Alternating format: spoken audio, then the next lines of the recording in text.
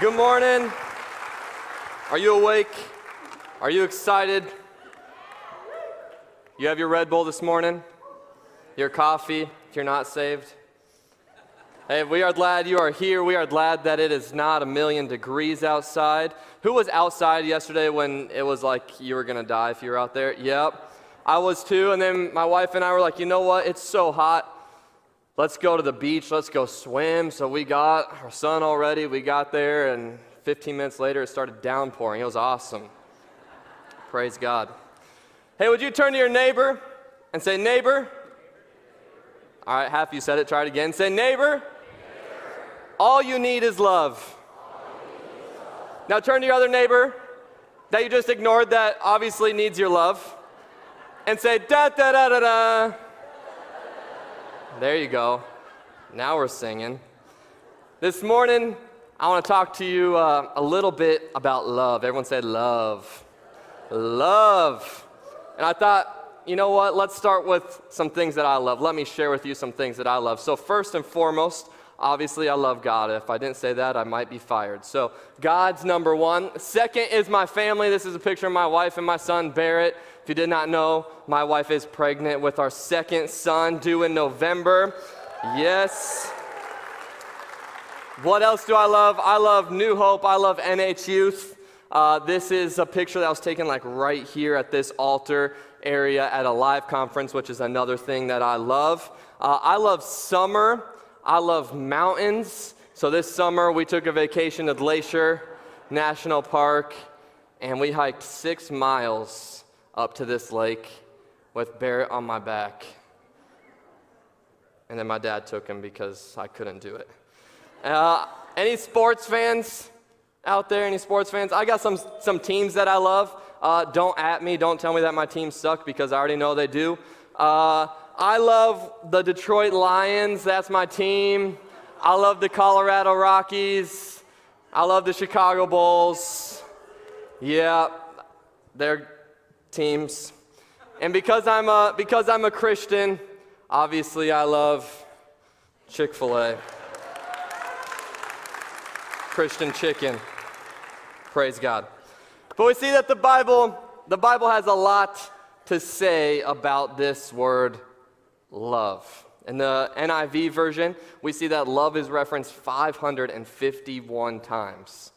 That's a lot. So God has a lot to say about love. And I just shared with you some things that I love. And what I found is that our culture uses this word love a lot. Like, I love this team. I love you. And really, we're just like, yeah, you're all right. All right? But we use this word love a lot. But I want to see what the Bible says. And we're continuing our series in 1 Corinthians in the 13th chapter. You maybe have heard this read at weddings, but I want you to know whether you are married or not, this applies to you. This applies to all relationships. It applies to your family, to your friends, your neighbors, your coworkers, your spouse. This applies to you. So let's read 1 Corinthians 13, starting in verse 4. It says, love is patient. Love is kind. It does not envy. It does not boast. It is not proud. So I guess based off of that, I don't love the teams that I just said, because let me tell you what, I envy and I definitely do not boast, so that's good. I am not proud, so that falls in there, but I definitely have a lot of envy, so I don't love my teams. Verse 5, it does not dishonor others. It is not self-seeking. It is not easily angered. Keeps no record of wrongs. Love does not delight in evil, but rejoices with the truth. Verse 7 is where I really want you to pay attention, so if you ignored me that whole time, pay attention here.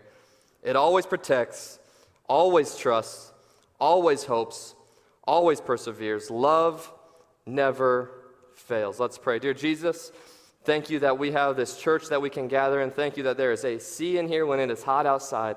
God, I pray that you would speak through me, that you would speak to us, that we would see your love in a new way, and that we leave here changed. And we pray. Amen. So like I said, I want to talk a little bit about relationships this morning, whether you're married or not, whatever your relationship may be. And I want you to see how important relationships are. Who knows that relationships, it's important to have friends. It's important to have people that you can talk to, people that you are close to. In the Bible, it says a lot about relationships. I think it's important to realize the first problem in the Bible wasn't sin. Sin was not the first problem. The first problem was that Adam was alone, and God saw that wasn't okay. So that's the first problem we see. It's a real problem. We are meant to be relational. We are not meant to do life alone. At New Hope, we sit in pews at church, but we're not meant to do life in rows. We want to do it in circles. Get plugged into a small group. Get a group of friends that you can have surround you. And what I want you to see is that if we learn to have a quality love, this quality love, if we can learn that, then we can have a quality life. Quality love equals a quality life. And the challenging thing is that we don't always know what quality love looks like. Right? Lots of times we look at love and we see what it looks like in a Disney movie. We base love off of our desires, off of our feelings, our emotions. We look for it in all the wrong places. But here in 1 Corinthians 13, God gives us this incredible map of what quality love looks like. We see that he says love is patient, love is kind. He goes on and on and on. And like I said, there's these 4 always that lead to 1 never. Now, when I was in premarital counseling with my wife, Marin, and Pastor Weaver was doing it, there was one thing that he told us, and it's this, that you should avoid these 2 words in a marriage. What are they? Always and never. All right? Anybody ever heard that before? Avoid words like always and never. Like, for example, you never do the dishes. Anybody ever heard that one before? You never take out the trash. Or you always make me feel this way. Or you're always late. Anybody, where are the people at that have heard that one before? Right? It's these always and never. And what I want you to see is that the words that we use, it builds the world around us. And the words that you're speaking, you're gonna reap what you harvest in what you speak. So you maybe say, they never do the dishes. The reality is that they do the dishes, maybe just not as much as you would want them to do. And it's this unmet expectation. And how do we have an unmet expectation? It's maybe because of an unexpressed expectation. But you're saying they never do this. The reality is that they do, but now in your mind you're thinking, they never do this. They never help me. They're always doing this. And we build this world, this prison that then we are forced to live into because of our words. But today I want you to see that here he gives us 4 always that lead to 1 never, a love that never fails. Anybody want a love that never fails this morning? Anybody in second service? First service, there was like 2 people that raised their hand. They're like, me, I do. And everyone else like, that's how I felt up here too. But we're going to be looking at how to have quality love. So the first thing I want you to see how to have a love that never fails is that love always protects. Love always protects. Now, when I think about love protecting, I think about like me having to like flex on somebody, right, that's like trying to mess with my girl or whatever. Like you look at her the wrong way. If I can tell you're thinking something about, if I can even like tell that you're thinking about how good she smells, like we're gonna fight, right? And maybe that's how you view that love always protects. Now, understand that yes, love does protect in the physical sense, but also understand, guys, that not every other guy out there is out to steal your girl, okay? But we see that love, it protects in a physical sense, but we also have the opportunity to protect every single day. We have the opportunity to protect their heart and protecting them emotionally and spiritually. Has anyone ever heard of this thing called a hurricane lamp? Anybody ever seen something like this before? Right? It usually sits outside like on a patio or something, and you put a candle in here. Maybe you're looking at this and you're like, that's an awesome cup. I want to drink coffee out of that. Pastor Luke, March Madness. There you go. But the idea of this is that you put the candle in this, and when the wind comes, when the storm comes, that this protects what's inside of it and it doesn't blow the light out. I want you to know that inside of your spouse, inside of your friend, inside of your family member, there's a flame of purpose that God has put on their heart. There's a flame of dreams, of hopes. And it's not only your job, but it's also your privilege to protect the call of God on their life. We protect them physically. We surround them with prayer. We surround them with that protection. But we also protect them emotionally. In Philippians 4:8, it says, finally, brothers and sisters, whatever is true, whatever is noble, right, pure, lovely, whatever is admirable, if anything is excellent or praiseworthy, think about such things. So how do we protect emotionally? We control our thoughts. We think about the right things. We control what we're thinking about, because if I'm thinking about right things, if I'm in the right thinking, when someone else is struggling in what they're thinking about and thinking about how everyone views them, but I see it the other way, I can help get them back on the right path. I can't lead someone to where I haven't been. So if my thinking is struggling and their thinking is struggling, I can't help them along the way, but I need to protect them emotionally with controlling how I think of things. We also protect them spiritually. I want you to know that your prayers for your friends, for your family, for your spouse, those change things. Your prayers change things. They help things. And this doesn't have to be like some big fancy prayer, but this also doesn't just mean that it's the quick prayer we say at dinner because food's getting cold and we got to pray quick. I remember Pastor Micah Mack, he challenged me to pray for my wife every day. Now that doesn't look like I have this like set schedule, this set time, this set place that I do it, but maybe it's when I'm in my truck. Maybe it's when I see my phone and there's a picture of her on my background. Maybe it's when I get a text from her and I say a prayer. It doesn't have to be a big fancy prayer. There's this quote that I love that says this: rarely do I pray for more than 5 minutes, but rarely do I go for more than 5 minutes without praying. Rarely do I pray for more than 5 minutes, but rarely do I go for more than 5 minutes without praying. I think that's telling me this, that we need to get to the point and we need to do it often, right?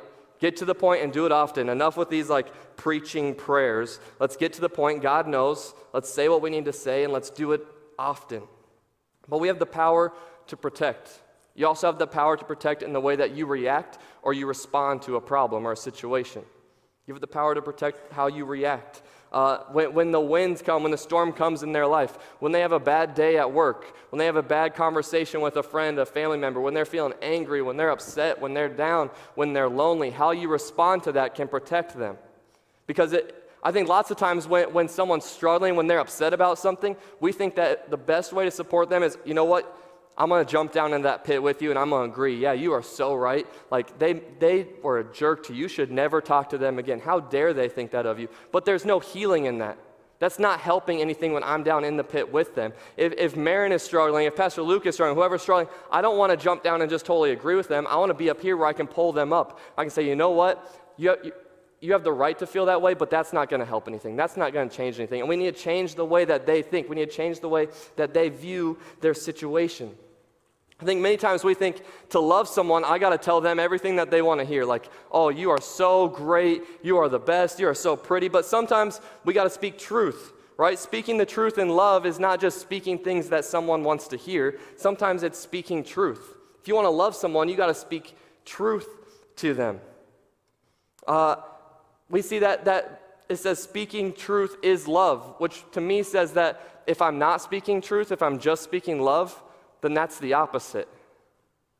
But we need to speak truth. We need to be honest, but we need to do it gracefully. We need to do it with grace. The Bible says that Jesus was full of grace and truth. That's not saying that Jesus was 50% grace and 50% truth. It's saying that he's 100% grace and 100% truth. Listen to this quote: grace without truth is meaningless, but truth without grace is just mean.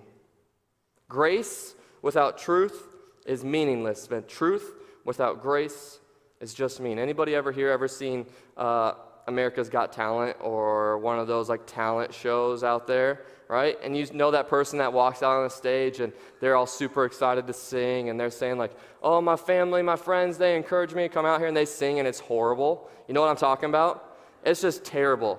That person's got bad friends. Like they should not have just...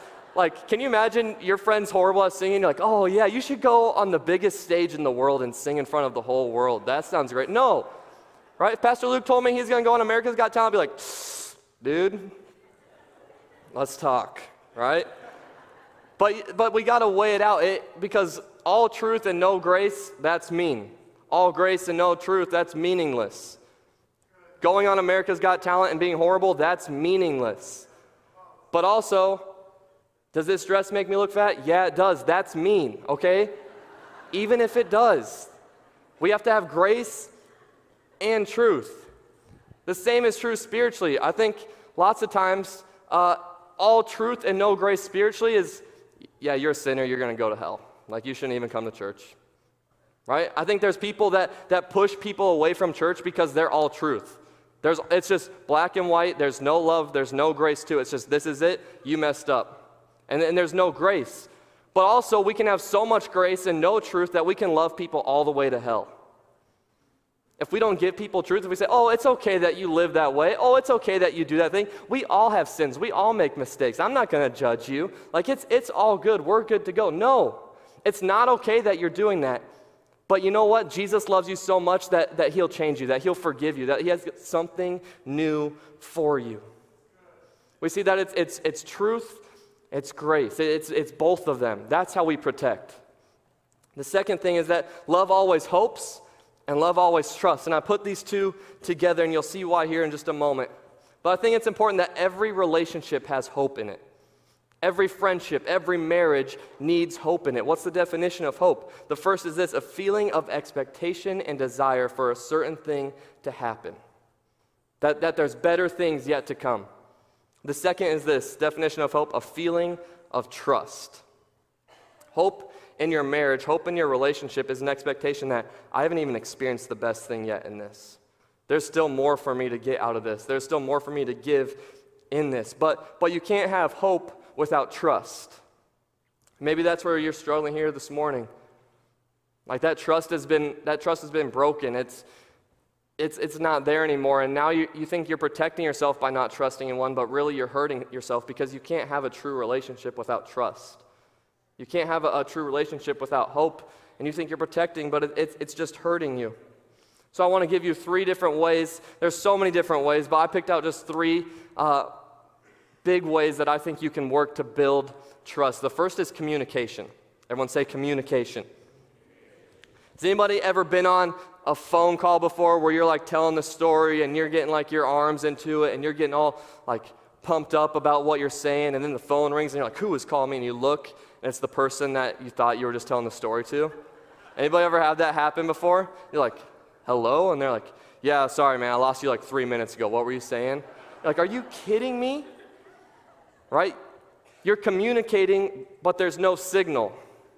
I think there's a lot of relationships here where you're communicating, but you've lost signal.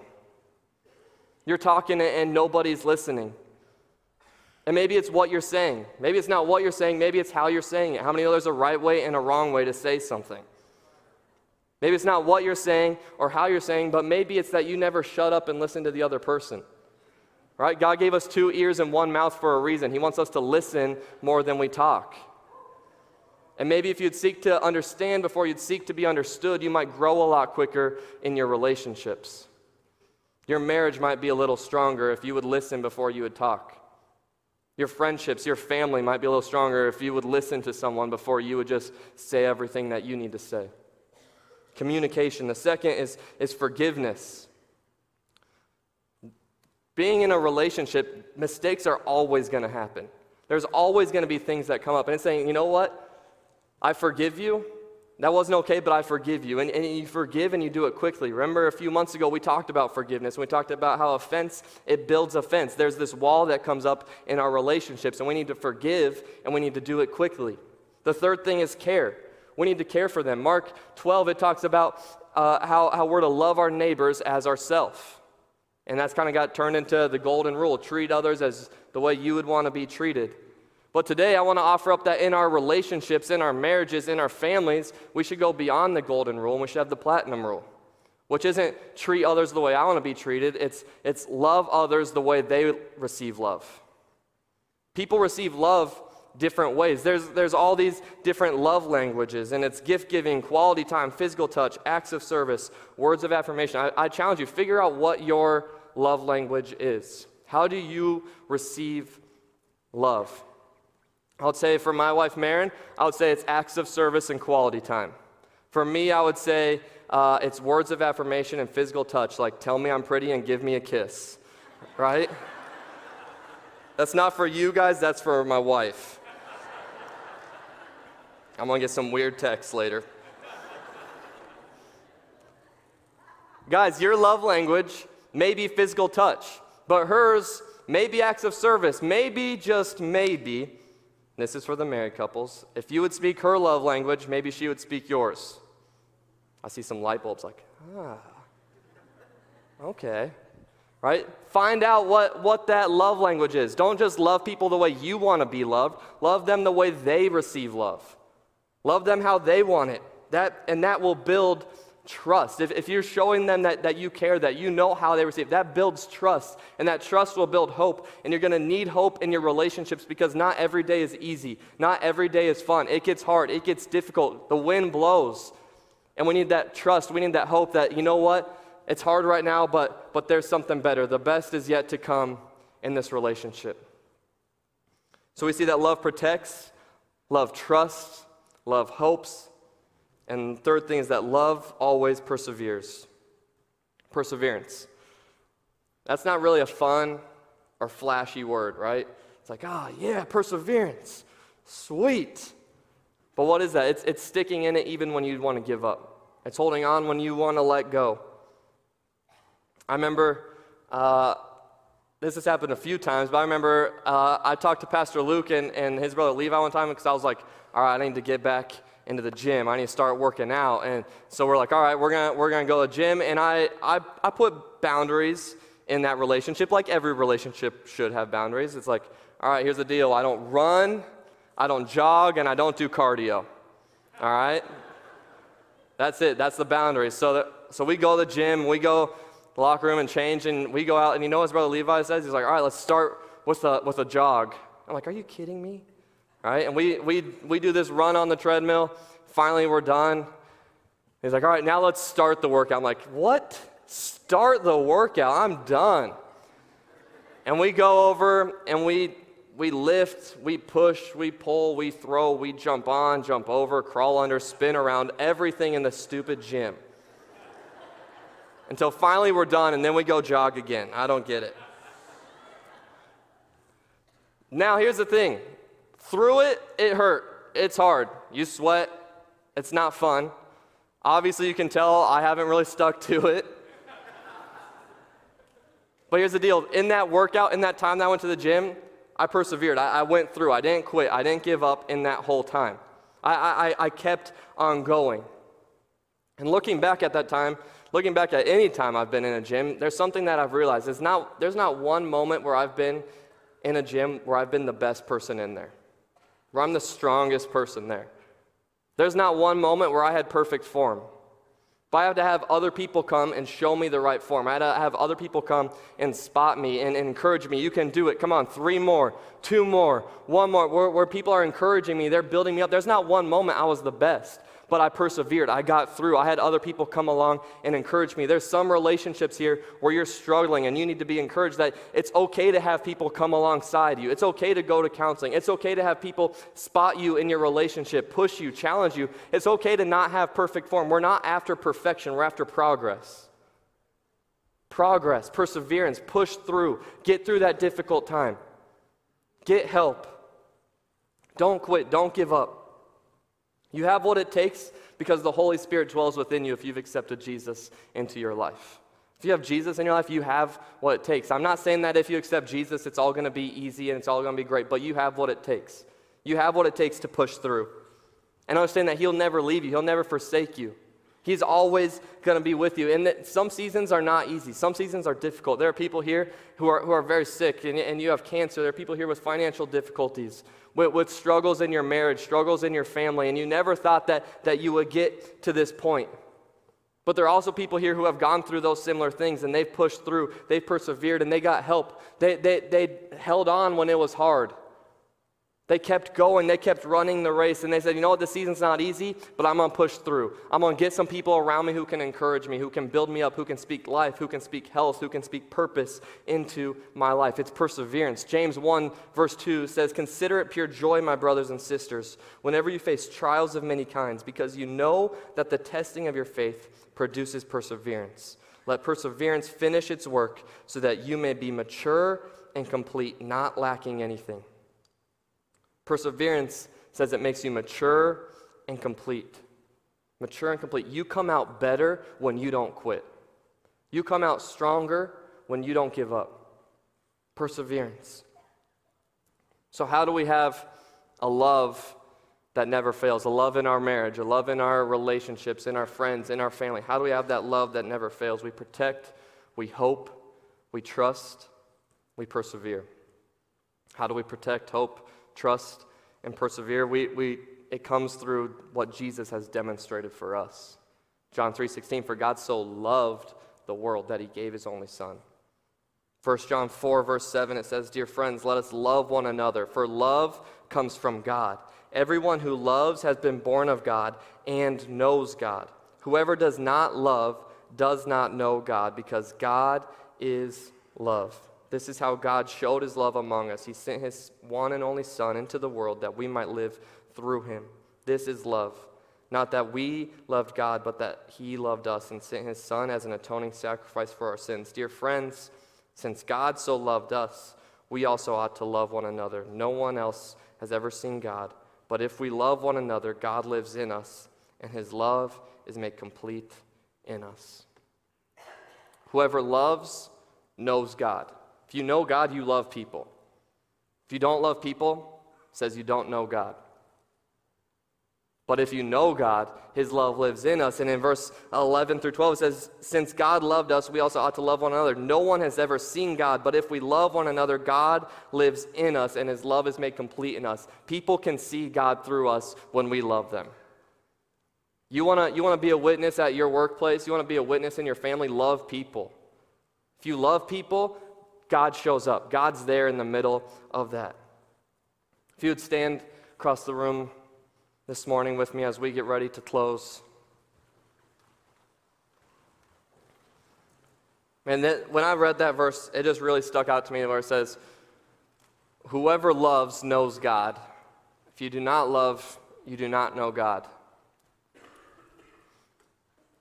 If you're here this morning and you don't have Jesus in your life, and you can see that because you aren't loving people. Loving people is not something you do. You don't love, and you want Jesus and to accept him into your heart and to have him live through you, and you want to follow him for all your days and have that love flow out of you with everyone looking around, because this is a public thing. This should not be like, I want Jesus in my life, but I don't want people to know. No, this is something that we celebrate. This is something we're excited about. If that's you and you want to accept Jesus into your life, would you just raise your hand saying, that's me. I want Jesus in my life. See your hand. See your hand. Maybe this morning as we went through these things about love that never fails, and we talked about how it protects, it hopes, it trusts, it perseveres, and you would say, I'm struggling in one of those things. I could do better at hoping. I could do better at persevering, at trusting, at protecting. If that's you, would you say, that's me? I need to do better in one of those areas. Yep, my hand's up. So here's what I want to do this morning. I'm gonna pray to close, and we're just gonna spend some time just seeking after God, because as we seek after him, as we're filled up with him, that love flows out of us. And the altar space is open. If you want to come pray with your spouse, with your family, with your friend, whoever it is you want to pray with them, that's what this is all about. Like I said, we do it in circles, not in rows. But let's just take some time just to seek after God, seek for his love so that it can flow out of us. Dear Jesus, I thank you for your love that you so freely give. That there's nothing we can do to earn it, but you still give it to us. God, I pray that we would be filled with your love, that we would see people the way you see them, that we would see those who are lost, those who are hurting. I pray that we would love our family members when it's hard, our friends when it's hard. That love would just continually flow out of us. Fill us up with more of you, God. Anybody thankful that his love never fails us, that it goes on and on and on, that there's nothing we can do to lose that love? Here's what's great, is we can have that same love for other people, but it takes seeking after him and being filled with his love every day. It takes having that love that never fails. It takes protecting, hoping, trusting, persevering, making that decision every day that I'm going to love people. Maybe you're here and you're struggling in a relationship, in a marriage, in your family, whatever it is. I want you to know that through Jesus, he can heal all things. Through him, he can do all things. Through him, his love never fails. His love is continually pouring out on you, and he has more for you than what you experienced yesterday, today. So let's go into the world and let's love people. Let's build each other up, and let's do it together. Dear Jesus, thank you for every person here this morning, God, that you didn't have them here on accident. I pray as we leave these doors today that we would be the church outside of these doors, that in our workplaces, in our schools, our families, our neighborhoods, that we would love people. I pray that when it's difficult, when people are annoying, when people are making us mad, angry, When things at work aren't going the right way, that we would just love people and they would see you in us. God, we need your love every single day. Thank you for pouring out on us, and I pray that we would pour it out onto other people. Fill us up today. In your name we pray. Amen. Amen. Turn, give someone a hug, tell them you love them, and go into the world and love everyone there.